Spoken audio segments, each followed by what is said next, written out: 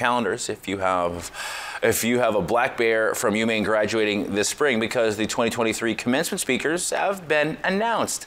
Alumna and retired U.S. Ambassador Ann Hall will address the two undergraduate ceremonies, and Suzanne Ortega will address the graduate school commencement.